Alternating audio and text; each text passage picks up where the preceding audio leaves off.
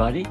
This is Ed, the audio nut, also radio amateur operator W8EDW.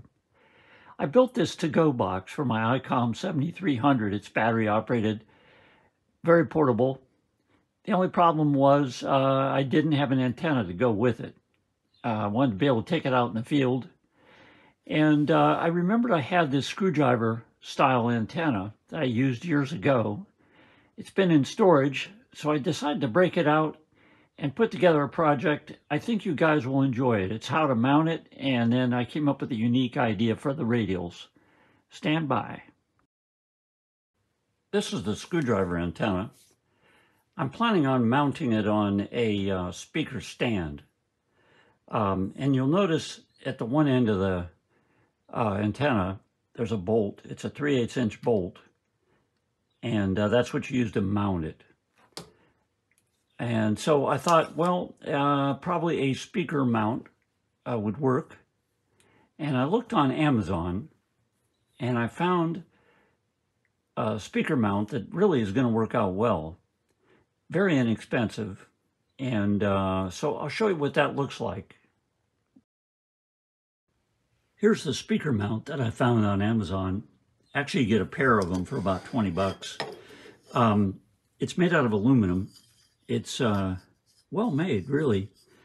And I think it's going to work out perfect to mount our antenna to it.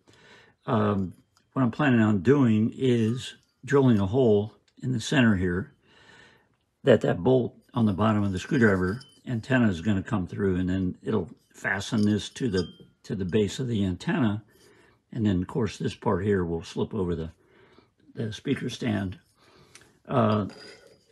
I'll try to put the model number up here so you guys can see it. This is the box it came in. I'll bring it up here slowly. Hopefully you can see that.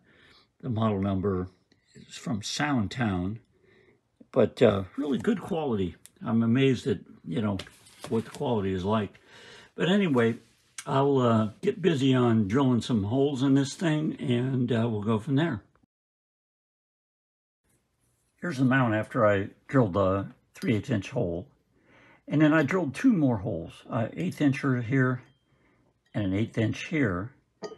And the reason I did that is I'm going to be mounting an onto the plate right there.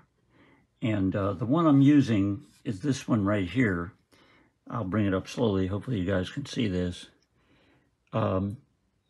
It's an RU 4-to-1 It's by LDG. It's not too expensive, but at the one end you can see it's got the hot and the ground output. And then on the other end, of course, that's where my coax is going to go. And this is going to mount right there where I was drilling those small holes. It just lines up with that, and I was using like an 1/8 inch bolt to come through those holes to mount this thing.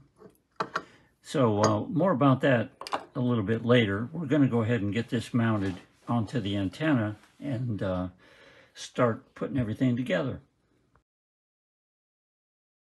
Here's the speaker mount after I mounted it to the base of the antenna. You'll be able to see the bolt down in there that goes through and attaches to the base of the antenna. So that worked out really nice. I'm going to tighten this up a little bit and start mounting some other things on here. I've got the ballon mounted on there. It turned out pretty good. It's got plenty of room and doesn't get in the way of anything. And you can see it's came out pretty good. So the next thing that we need to do is connect the ballon to the antenna, and we have to take the hot side, which is this one, and put it to this screw over here, and then the ground side to the screw here, which is on the ground side of the antenna. So I'm going to work on getting some jumpers together for that and be right back. So there's the jumpers from the ballon. I just used some crimp-on ends, 14 gauge wire. This one's red, and then this one's got some black on it. So I know that's the ground. And So the next thing up is mounting the electric wire that's going to control the motor, the up-down on the motor. And I'll just mount this on here, and I'll show you how I do it. I use the Anderson power poles on the end of the cable, and then I brought it around. I just used the existing holes and used some small zip ties to zip tie it right here, and then also a zip tie to the hole back here for the cable strain relief. So it just wraps around and goes into the motor section there. So that's all there is to that. And next is going to be mounting the box for the radials. And that's going to be interesting. You'll like this. Next, I'm going to mount the electrical box. We're going to use this for our radials. And you'll see how that works out. It's going to be pretty cool. I'm going to mount that on there, and I'll show you how it goes on and where it goes. I've got the ground radial box mounted. I used a bolt here. There was a slot right here, and I ran the bolt through there, and then there was an existing hole in this box that lined up, and I put a nut on the other side to hold it in place. Just tightened it up. It's ready to go. There's one more thing I have to do to this box before we can start adding the system that I'm going to use for the radials. So I'll do that now. I added a grounding strap that I made that runs from the grounding side of the antenna over to our box, which the box is going to be grounded and used for the radial system. So I wanted to make sure it got a really good ground. So I just fastened it in the same ground connection as this connection here. It's going to the bowline.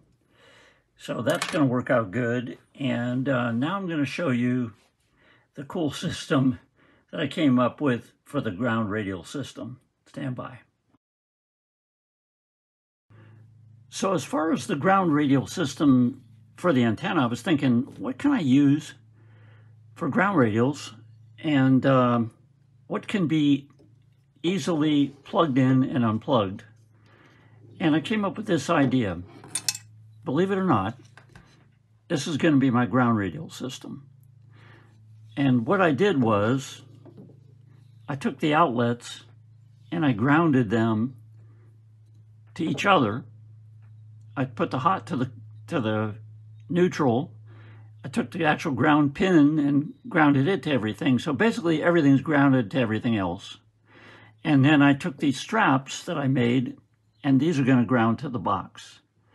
So what's cool about this, it's going to allow me to just plug in a standard extension cord, which I have a lot of those. I have a 50-footer, I have a 25, I have 100-footers. And the other unique thing about it is it's going to allow me to change the length of my ground radials just by plugging them into each other. So I can do some experimentation on that. The other nice thing is that my extension cords are yellow, and they're easy to see. So people aren't going to be tripping on them. And in each cord, you've got 3 wires. You've got the actual ground pin wire, you've got the hot, and then you've got the neutral. And so you've got plenty of wire going out for each radial. So anyway, I'm going to put this into the box, and I think it's going to work out pretty cool. We'll see, and it's worth the time to try it. So anyway, there's the complete system. I think it turned out pretty good. Everything seemed to mount on there very easily, and can't wait to try it out. That's going to be another video. But anyway, I hope you guys enjoyed the video, and please give me a thumbs up, and please subscribe. We'll catch you next time. Thanks.